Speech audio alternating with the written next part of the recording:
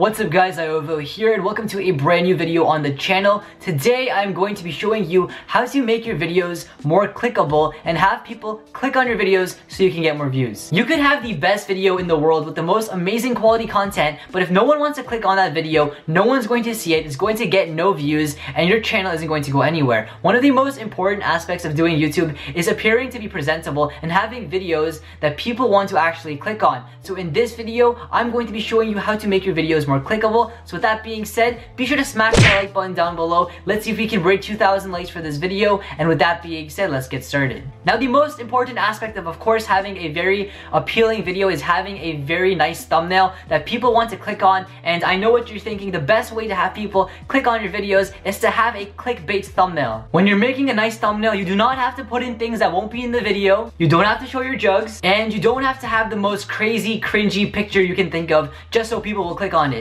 The most important thing about having a thumbnail that is attractive to the eye is having one element that pops out. So when you're making a thumbnail, make sure you have one or two images that really stand out to the eye. They don't have to be pictures, they can also be text, but I'm only saying one or two because your thumbnail is going to be very small when people are looking for it. Not even in the search engine, but on mobile devices, they're like that big. So don't put too many things in the thumbnail. Make sure whatever you put in is going to be very easy to see and it is attractive to the eye. If you're using text, make sure that you have as few words as possible. Try not to use a boring font. Make sure everything pops out like I said. For example, with my thumbnails, I try to limit the amount of words I have and then have one or two images as well, just so everything is colorful. Make sure things contrast as well. So if you have a light background, don't use light text, use a dark text so that it stands out and it pops, and you're going to be good to go. Now, one other tip for having a very clickable thumbnail is to look up videos that you're doing. So if you made a video on something,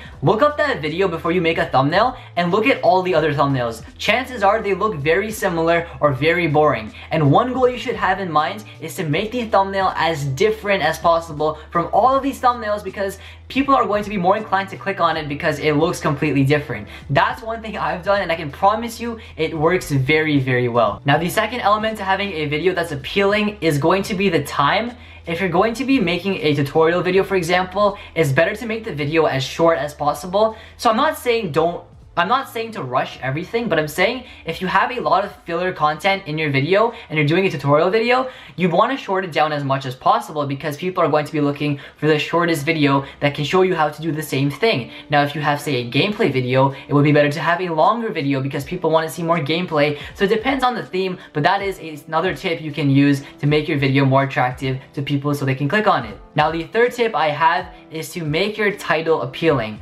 One thing about your title is that it shouldn't be too long because people won't read the entire thing and it's just a jargon of sentences. Now it is good for keywording, but trust me guys, if you're going to be wanting a video that people click on, you want to have the title be like one sentence, two sentences max, so people can see it and you can see every single detail needed in the title before the person even clicks on the video. So say for example, someone is looking for a 2016 version of a how-to video. You don't want to have like 3 sentences in the title, then have 2016 at the very end, because they're not going to see the 2016 because of all the other sentences and phrases you have at the beginning of the title, which are going to show up on the search, and the 2016 is going to get pushed out to the back and they're not going to see it and they won't click on your video. Keep your titles precise, use all the keywords you can, and make sure you can read the entire thing. And if you can't, then I would recommend you don't make it all caps. All caps titles do work, but it all depends on the title. If it's too long, there's no point in making it all caps or you're not gonna see the entire title. So as you can tell already, it's very dependent on the type of video you're making to have a video that stands out. But the most important thing I would say is to just be different from all the other videos that have been made on whatever you're doing. So make your thumbnail completely different, have it pop. Make sure you don't use too much text. Make sure that your description and titles are clear, concise, and to the point, and your video length is something that people would want to click on. But those are all the tips I have. Hopefully you guys did enjoy this video. Hopefully it did help you out. And if you guys did enjoy this video, be sure to give it a big thumbs up. And as always, thanks for watching. My name is Ziovo, and I'm signing out.